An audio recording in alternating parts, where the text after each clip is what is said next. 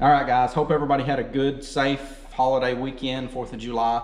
I know I did. I had a good time, spent some time with the family and hung out, grilled out, barbecued and hung out at the pool and all that fun stuff. So touch base real quick about what's going on out there. Not a lot's changed since the last time. It's summertime, it's July, it's hot, it's humid, and we have had some really muggy days. Matter of fact, I'm in here in the air conditioner in the shop this morning, actually watching. Today's the first day of the MLF at Sturgeon Bay, so I'm catching up on some of that. But overall, fishing's been, everybody knows, if you've fished out here at all, you know that the fishing's been a challenge this year. It's no secret.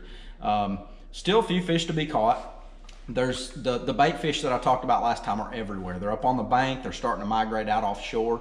So for you offshore guys, you hard-headed guys that won't do anything else and all you want to do is get out there and beat around and fish deep, you've probably found that you're not going to find a lot of schools of fish. You're going to find places that's got 1, 2, 3, 5 if you're lucky.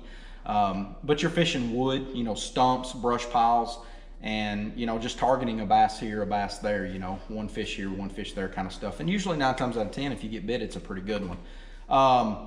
For me personally, it's been about the bait and the mayflies up on the bank. If you get out there first thing in the morning, you'll see that there's still a good mayfly hatch going on.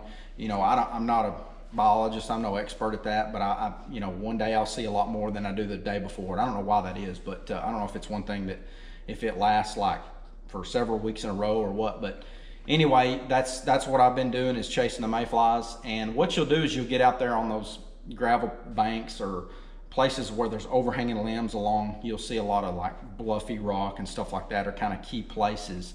You get out there first thing in the morning and you'll see those mayflies up in the trees. And you'll see bluegill popping them. And what those fish are doing, a lot of those better quality fish, if you get lucky enough to find some quality, they'll be up running those bluegill. And I talked about this last time, but just a popping style bait, the Rico, the old school Rico has been a good one because it's a little bitty small popping style bait with a feather on the back, and that feather is key. This is another one. This is a bluegill colored popping style bait's the Splashback 70 from 6 Cents that I've been playing with, and it's got the feather tied on the back. And I think that's kind of key because that subtle bait, we've had a lot of mornings where it's dead slick, and anytime it's dead slick, I'll pick up something a little more subtle like a pop-ar or a popping style bait that you can throw out there, and you just want to fish it super slow. And it kind of mimics those mayflies back there, and sometimes those bluegill come up and pop. You'll actually even catch a few bluegill on it. But for the most part, those bass, those better quality bass, are actually feeding on the bluegill that's feeding on those mayflies from what I've seen. I have caught a good number of fish, again in the 12 to 14 inch size. But one morning you'll go out and you'll catch several shorts, and then the next morning you may catch mostly keepers. So it's just been kind of up or down. Always have this time of year, late summer, you're starting to see some schooling activity. I've actually seen a few white bass jumps. Always have a walking style bait, a spook or any of your walking style baits. This is the Dogma from 6 Cents that I throw. This is a white, it's a bone white color. It's got the feather on the back. But anytime I'm out late summer like this, fish are coming up, they're schooling. Always have that laying on the front deck. The shad are up on the bank. They disappeared for a few days. I thought they were all moving out deep, and then they showed back up on the bank. So what you've got out there, I actually reached out to Adam Martin, our local fisheries biology guy here locally.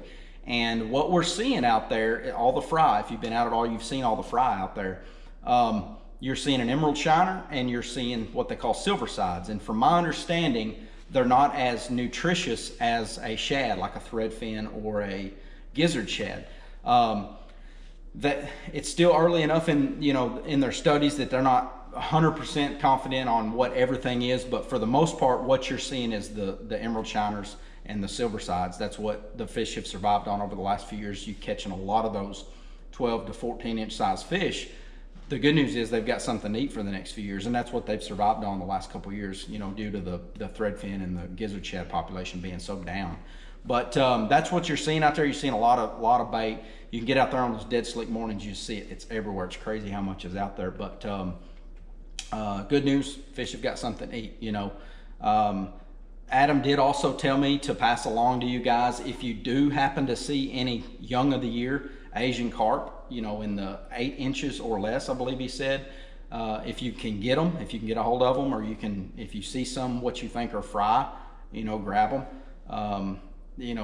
I'm gonna say, we've got Asian carp in the system. There's, we're not gonna completely rule out that some of those fry aren't Asian carp.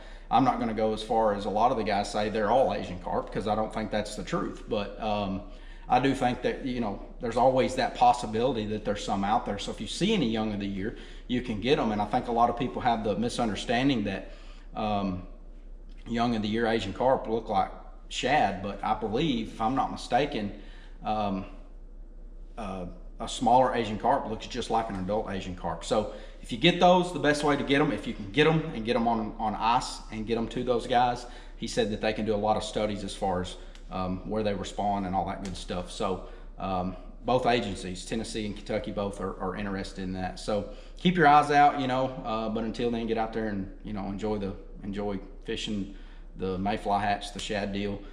It's like I say, the ledge fishing's been kind of off this year. It's not been real good, but another pattern that you want to look for, you start looking for, I've seen it over the last few days, is, and I talked about this some last year, this happened last year, is around the docks. That shad starts migrating to the docks. They start getting up under that shade on these hot days, and just a swim jig. You catch a lot of numbers, and also you can take like a wacky rig Senko or something and fish it kind of slow. I'm a power fisherman. I like to chunk and wind, and the swim jig, that's a 6-inch Divine swim jig, bluegill color.